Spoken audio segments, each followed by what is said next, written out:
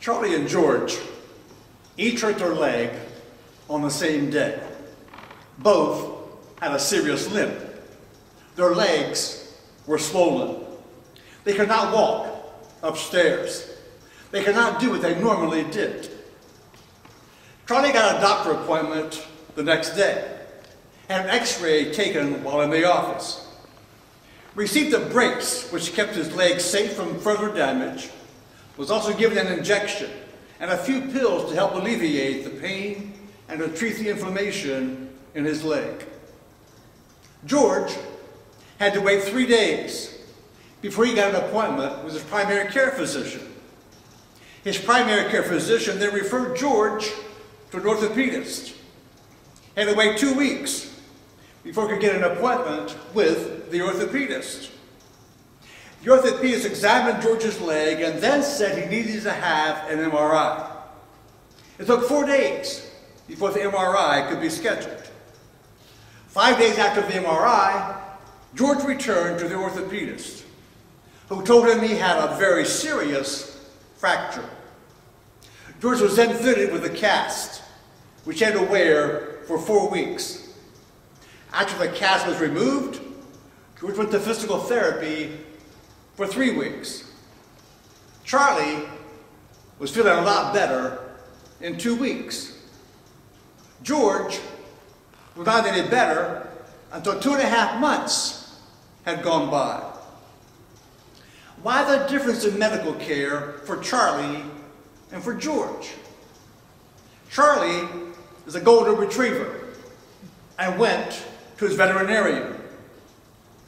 George is a senior citizen, went to his primary care physician, went to the orthopedist, and then went to a physical therapist. I'm thinking very seriously about making an appointment with my cat's veterinarian. Not for Socks, my cat, but for me. Now I joke and I exaggerate about our American healthcare system. I do appreciate and I care much and am thankful for all the treatment and help I get from all of my doctors. And it seems like the list gets longer the older I get. I do honestly believe the primary medical care treatment protocol is simply this: referral. You and I no longer just go to our doctor and receive treatment and a cure for whatever our medical situation may be. We are referred and referred and referred. When you and I pray, we do not get a referral. We have a direct line to our God. In Psalm 17, the psalmist says, "I call on you, my God, for you will answer me. Turn your ear to me and hear my prayer."